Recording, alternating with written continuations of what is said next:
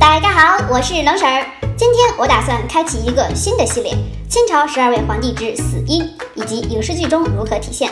今天我们先来第一期努尔哈赤。爱新觉罗努尔哈赤的死因。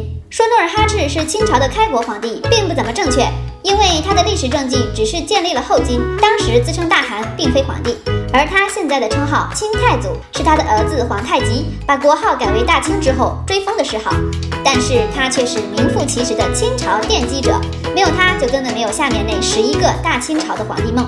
他最大的成就就是把东北那一块拿捏得死死的，先是统一了女真各部，又率军席卷了辽东，整个人在东北称霸，是最早期的东北扛把子。我们在清宫剧中常听到的八旗子弟就是努尔哈赤创立的。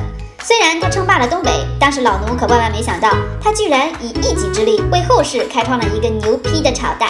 关于老奴的死因，历史上存在2种说法：一是在宁远之战中被袁崇焕的大炮炸成重伤而死；二是身患独居。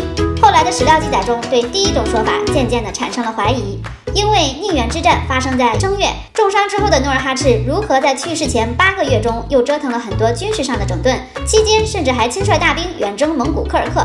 So 第一种猜忌不攻自破，他的确是身患独居而死。什么是独居呢？其实就是鼓出包包的独瘤子。他终年68岁。2. 影视剧呈现。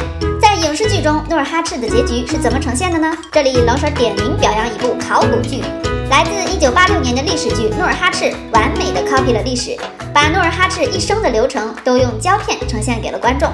主角努尔哈赤确实在宁远之战中身受重伤，疗养了8个月之后不见疗效，再加上精神上的挫败，因为久经沙场的老将败给了毛头小子，努尔哈赤战败之后一直很抑郁。我要教训袁崇焕这个小子。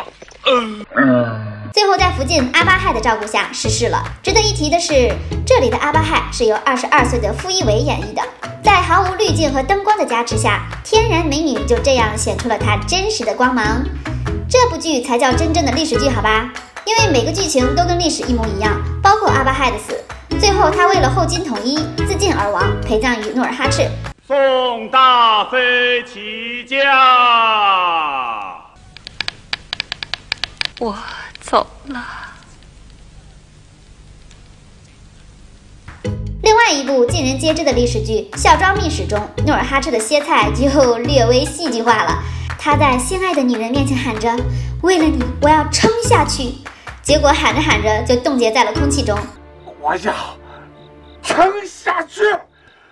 冻结的时间，冻结初遇那一天，冻结那爱恋，冻结吻你那瞬间。说了2部年代比较久远的影视剧，再来看看20年之后现代编剧又是怎么安排努尔哈赤呢？在《独步天下》中，井冈山扮演的努尔哈赤居然在2个女人争风吃醋之间活活被晃死了。看到这个结局，努尔哈赤表示想出来聊聊。你不要被他给骗了，大汗！大汗，你永远他不是东哥，我算什么？为什么？好啦，努尔哈赤就讲到这里吧，下期想见皇太极。关注冷婶儿，每天分享你不知道的后宫趣事。